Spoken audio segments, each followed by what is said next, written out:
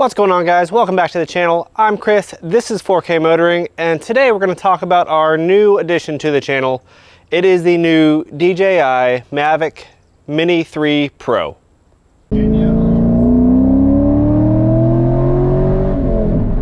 Today I want to do a beginner's impression of the new Mavic Mini 3.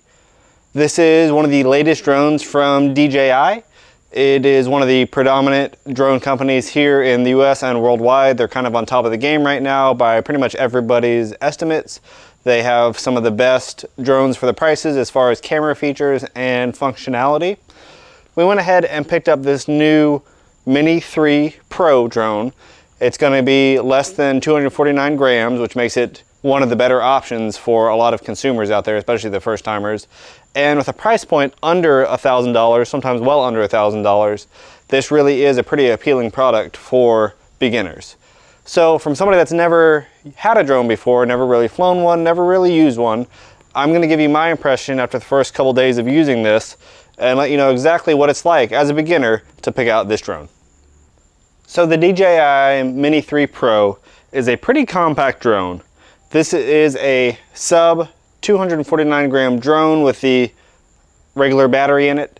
And as you guys have probably read in other reviews, there's a little bit of confusion on what that sub 249 grams actually gets you here in the US. So when it comes to worldwide usage, there's a lot of countries, from the sounds of it, that a drone this size doesn't have to be registered, there's no special requirements to fly it, and it becomes very accessible to all people, which makes this class of drone very appealing. Here in the US, there's a lot of discrepancy on what this weight class actually gets you in a drone. And through my research, the best I've come up with really is that you don't have to register this drone with the FAA due to its size, as long as you keep the standard battery in it. But that doesn't absolve you from any of the licensing requirements or other kind of flying requirements that the FAA has put forth as far as these drones go. So you're not immune from all the FAA rules, you just don't have to register it and don't have to pay the $5. As the drone comes folded, it is about as small as my hand is. I mean, this thing really is pretty tiny. The sensor on it is what really makes this kind of an improvement over the last few drones. The previous Mini 2 that was out really had a sensor size, the same size as a GoPro, is a 1/2.3 inch sensor, same as GoPro Hero, I think 7, 8, and 9, anything from 2014 up. I think from GoPro has been using the same size sensor, which is a pretty small sensor. It does not take in a lot of light. The Mini 3 Pro is now using a 1/1.3 inch sensor, so significantly larger. It's still not a full 1 inch sensor. It's not like the camera I'm using now or like the actual Mavic 3, their kind of premier level drone, anything like that. Even the Air 2S has a slightly higher kind of sensor size. But for this drone, for the mini weight class, this is huge. This is a bigger sensor than the GoPro will have or anything that's come before this in this sensor size. With that upgraded sensor, it also has a couple now optical collision avoidance sensors as well. On the front, you can see the two big ones it has here. On the bottom, you've got two big optical sensors and two little IR sensors.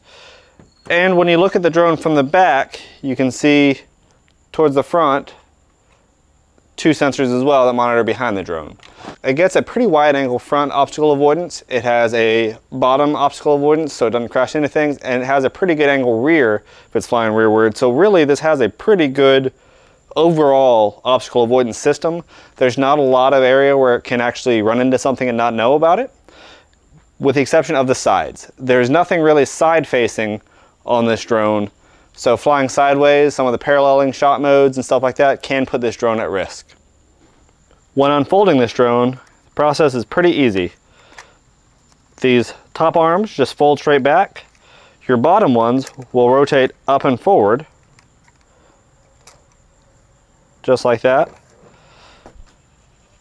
And fully extended, there's your drone.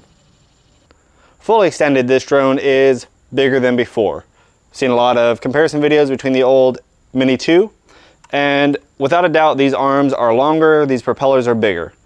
That does a couple things for it. One, it does make it a little bit slower to kind of transition and maneuver just because the mass is so spread out, but it does make it more stable. Evidently, the wind resistance in this drone has been improved, and these propellers, as large as they are for this size drone, rotate at a speed that makes it a pretty low frequency as far as the noise goes, at a pretty low decibel.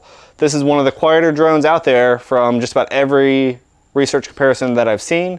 And now using it, I can tell you, it doesn't have to be very far away for you to just basically be able to ignore it. I mean, it really doesn't stand out at all that it's flying around you, which is great if you're in a somewhat populated area.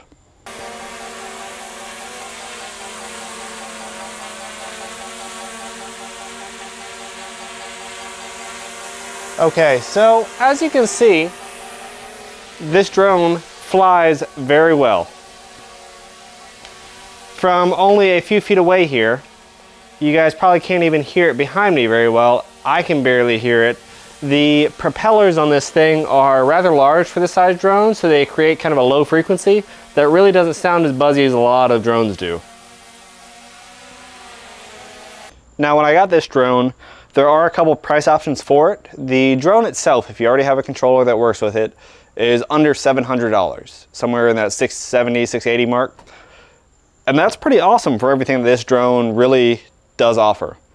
If you don't have a controller, there's a couple options. There's the base controller, which raises the price of everything up to the mid to high 800s, I believe, probably mid 800s. So you can get the drone and a controller that uses your phone for, you know, $800, $900, somewhere in that range, below $900. And with their new, introduced with this drone, the new RC controller that has a built-in screen, so you don't need a cell phone, no compatibility issues, you don't have to worry about being able to film something with your phone or use your phone, its batteries, its compatibility, any of that stuff. This, with the drone, comes together in a kit for $907, I believe, plus tax, something like that, is what it's going for now from DJI. To get started, we have our DJI RC controller here. And to power it up, just like the drone, we're going to hit our power once to see our battery life, press and hold until it turns on. Same thing with the rear button on the drone, hit it once to see the battery life. Hit it one more time, it'll power up, and all the motors will start moving and the lights will start flashing. From our controller, we can kind of see how long it takes to get booted up here. I chose this package here with the RC controller. With the RC controller, we didn't have to worry about fiddling with a phone and wondering whether the phone would be compatible. We didn't have to worry about running down our phone's battery or anything like that. It's all self-contained, and I think that really makes a more seamless product. So right now, the drone is acquiring satellites. I'll show you a couple of the major things that I found on the drone that made it really useful for me. Primarily, the autonomous flight settings of this drone made it super easy to use. So I've just got a notice that takeoff is permitted. Home point has been updated. We are showing that we have 16 satellites right now connected. We have good signal. And we can kind of see some of the values that are around the drone. So to take off, it's pretty simple. We're just going to press the takeoff button. We get a little note there. We're just going to press and hold. And as we let go.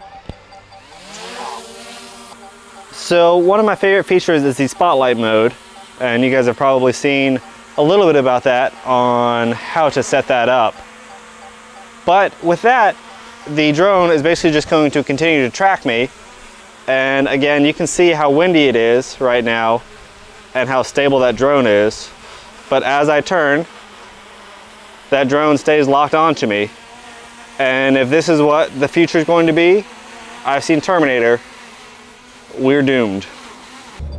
So one of the key features I found with this drone is just its tracking and AI abilities. This thing flies very simply. If you've ever used any sort of controller before, any Xbox, PlayStation, anything like that, you'll find this is pretty easy to fly. And once you have a hang of that, once you use some of the AI features with its object tracking and overall AI flying abilities, you'll find it's pretty cool on what it can do as far as following and tracking other things without worrying about it crashing. And that's really one of the things I'm most impressed about this drone by, is that for a basic user, for somebody that doesn't have a lot of experience with drones, for somebody that's just looking at a little bit of extra photography ability, or to get some cool shots to help out, nothing kind of crazy, but just to get started into that entry-level drone video sort of thing, this little drone is pretty hard to beat. So overall, my takeaways are basically just that. As a beginner, as a first-time drone owner and operator, the DJI Mini 3 Pro, at least with the updates as of late July 2022, really make this thing super easy to fly. It has been hard to mess up. Using the tracking features and getting the drone to do what you want it to do to get some pretty cool shots has been astoundingly easy. Even flying the drone has been pretty intuitive. If you ever played Xbox or PlayStation or something like that, used to 2 different joysticks basically, you'll get the hang of this pretty quickly as far as what they do. You can configure each one a little bit differently to get the response that you want, but it's still pretty cool what it's capable of. Overall, I'm impressed with this drone. I think for the sub $1,000 mark, for the entry-level kind of drone market, if that even is a thing, it's kind of hard to beat this drone in my opinion. The sensor and image quality are great. It does decently well with even diminishing light conditions. Pretty cool. And overall, it's a pleasure to fly. So this isn't meant to be truly a full spec sheet list. If you want any of that information, feel free to message me and I'll be happy to kind of read you off some of that stuff and let you know. But overall, it's a very impressive drone.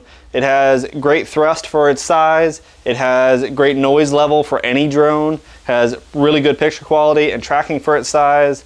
A lot of capability, and even the battery life is pretty impressive for a small drone, let alone any drone.